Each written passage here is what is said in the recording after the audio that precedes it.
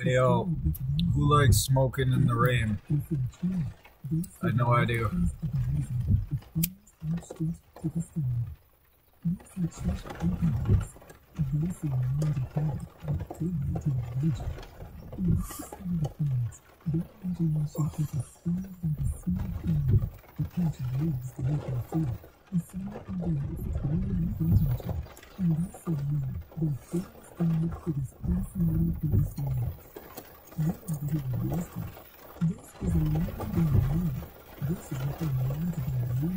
See, the government can't fuck with you if you're always just smoking weed.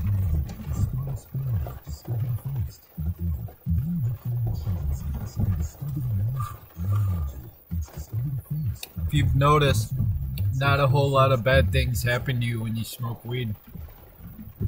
So there's a reason they want to have kept it illegal for, since the early 1900s. There's a reason they want to keep weed illegal. And there's a reason they don't want you to take psychedelics.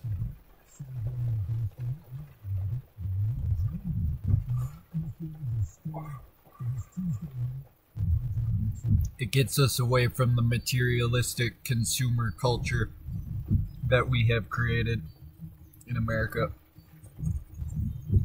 which is kind of funny because now they're trying to blame that all on us.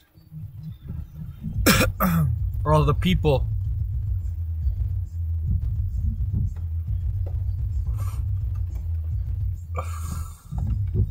who benefited the most from the consumer culture in America are now flipping it back on the average person who just grew up in this world, who had nothing to do with the previous generation's issues when it came to the war on drugs, the Vietnam War, pollution, global warming, all that. That's not our fault.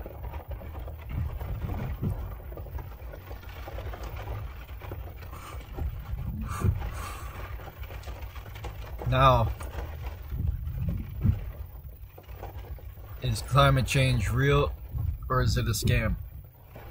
It's probably mostly a scam, but there's obviously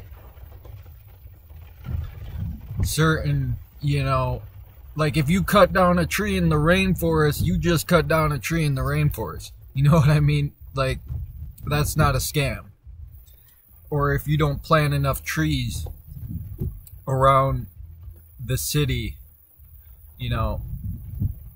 that's something every city could do, is plant trees on top of skyscrapers. Just, green it up a little bit instead of it being a city of a concrete jungle. It's kind of what I like about Madison. There's a lot of just nature around. Humans need to be around nature, otherwise you begin to lose touch with your human nature. You need to be around nature. If you're looking at, skyscrapers all day, that wasn't made by nature. That wasn't made by God. That was made by man.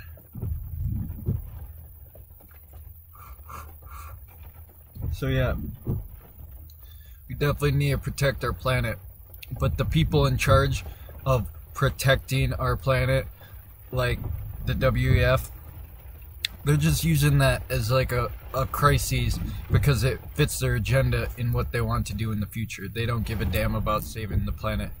We were all that kid growing up wanting to save the earth from pollution and oil companies, which is good, but you can't just fall for the tricks that the government and corporations want to fool on people to get them to accept a certain system like a green credit score where you're only allowed to drive maybe 50 miles out of your designated area, which would be your home or a workplace, you know.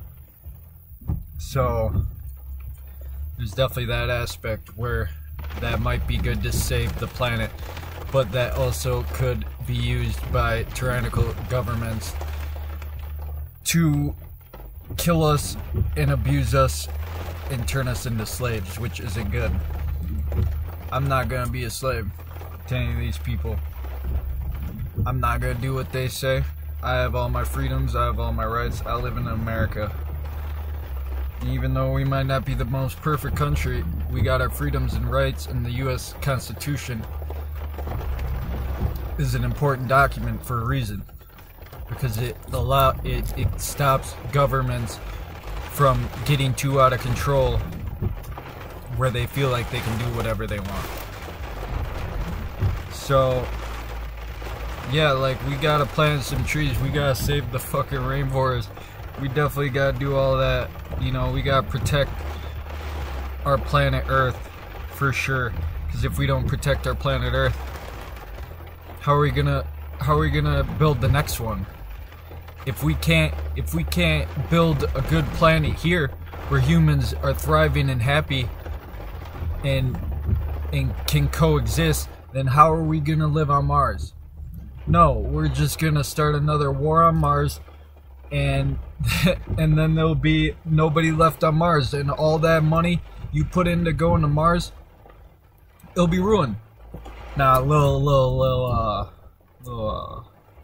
don't even know, but little scenario like in Aliens, that movie, I think Aliens like 5 or something, where they go, where the alien goes to the planet, and it's like a prison planet actually, and all the prisoners were sent there to like mine some mineral on there, or like, yeah, just do a bunch of like prisoner work on there.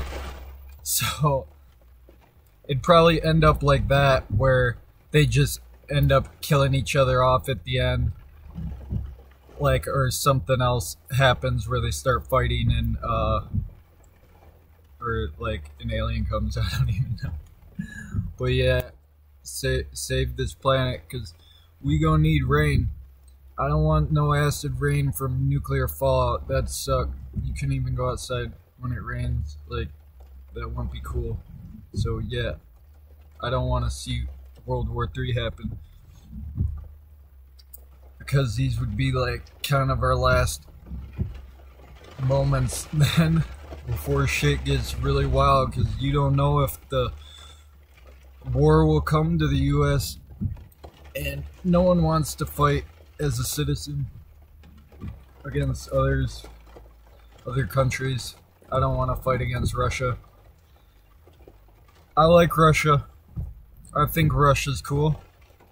I don't care what they do. You know, they got their own thing going, and they don't seem that bad, but you know, they could be better. But that's not our country, so I don't think the US should be involved in anything to do with Ukraine. And Russia and Putin aren't Hitler. Like, don't compare Putin to Hitler. He's just trying to settle a dispute between a neighboring country that has been arguing for years. So that's like, he's not Hitler. He's not going to go further past Ukraine. And if he does, then that would be an issue. But if we escalate tensions, then he might be in a war with another country. So yeah, I really don't want to see World War III, because it's different growing up, like reading about it, but when it actually happens, no one's gonna want to go through this. Like, no one's gonna want to go through this, I promise you that. So we can't go to war in Ukraine, we can't send American troops, and we gotta, like, stop sending them stuff. Like, I don't want it. I don't want that smoke, okay?